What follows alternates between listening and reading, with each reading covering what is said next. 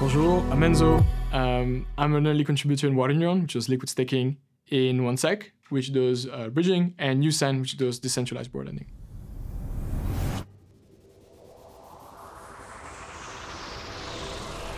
WaterNeuron is something called liquid staking. Liquid staking is staking without being locked. And so staking is a way to lock the chain native assets, so ICP, and earn yield or rewards on top of it.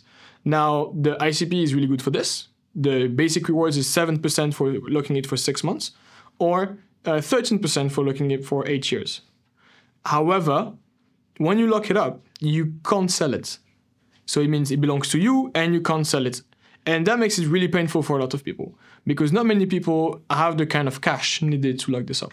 And so in every other chain, there's an alternative called liquid staking, where you earn a similar amount of yield, but you are liquid, so you can sell at any moment. And that's what we wanted to do, because the one asset that a lot of people have on the chain is the chain native assets. And here, there was not really like liquid staking. There were a few, but they were not like scaled up. And so we felt that we needed to do it properly, decentralized first. And so WaterNeuron was launched only once the SNS happened. SNS is the service nervous system, tough to say, but it's the way, it's a DAO wrapper on ICP, it's a DAO framework. And so we really wanted WaterNeuron to be launched under DAO first and foremost, because WaterNeuron has a mission of governance, because the yield on ICP comes from the governance. And so people go to WaterNeuron, stake the ICP into an ICP, and with the ICP that the protocol gets, it stakes them into the minimum amount of time neuron and votes with them. And with every vote, rewards are given. And the good thing about an ICP is instead of you receiving money every few days, like ICP tokens every few days, it rather compounds.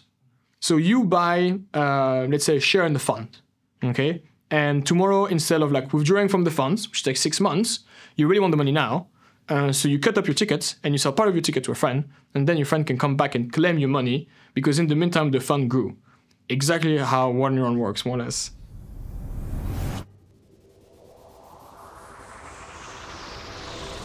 It's all a liquidity problem, like we were saying. And so the liquidity problem in DeFi is divided into 5 parts.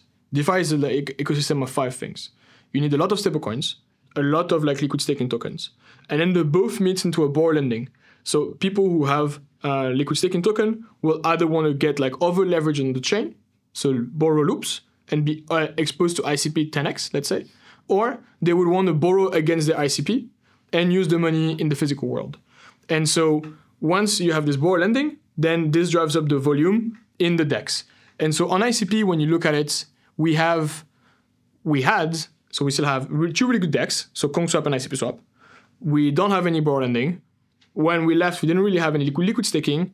And the stablecoin we only have 4 million liquidity. And so we needed to find a way to attract all of this and put it all together. And so that's why the next thing we're tackling after WaterNeuron is stablecoin liquidity. We feel like the CK-USDC bridge is great technology. Chain fusion is like extremely good technology.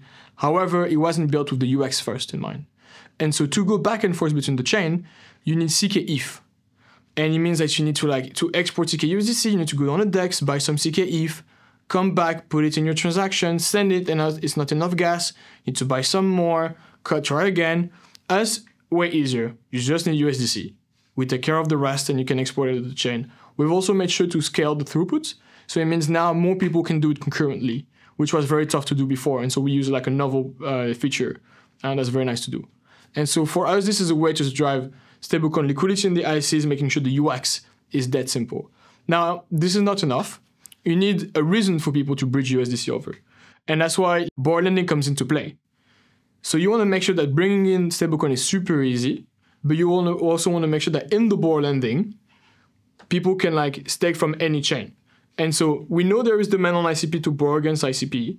We want people to bring USDC from other chains into ICP to enable other people to borrow. And this way we can make the amount of stablecoins TVL go up on the chain. And then we can make the amount of volume go up.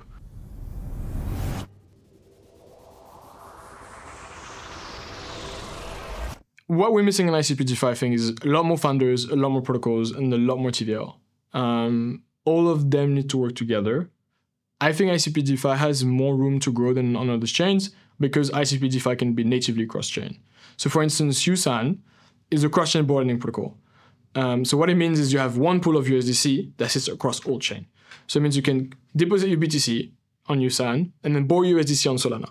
Or you can be on Arbitrum and borrow USDC there. Or you can lend ARB on Arbitrum and borrow USDC on Base.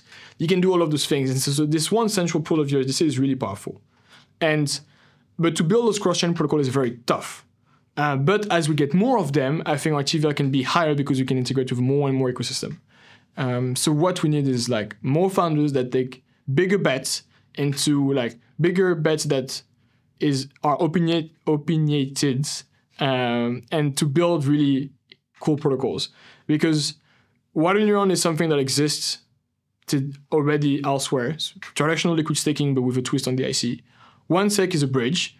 So it exists elsewhere, but we built it for a fraction of the cost because Definity did most of the work. And we use it as like a crypto cloud where we came and like did the shopping of like we need threshold, we need HTTP outcalls, we need timers, kind of thing. So we didn't need to build an entire chain. Then Yusan for us is the expression of taking the new tools ICP gives us to create new DeFi primitives.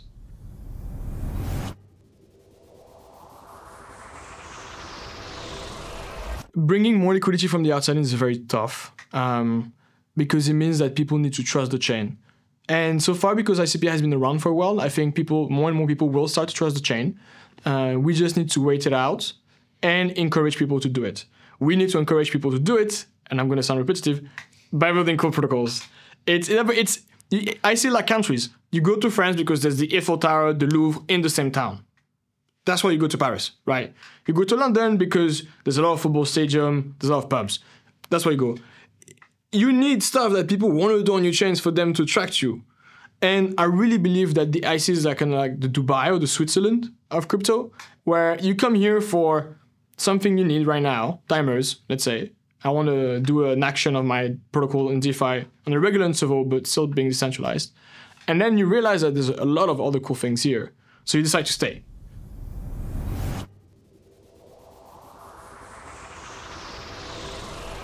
So there's already a few. The fact that we can host website on chain is good. The one thing that the IC offers, let's forget everything Web3 related, right? You're a Web2 company. What does the IC offer you?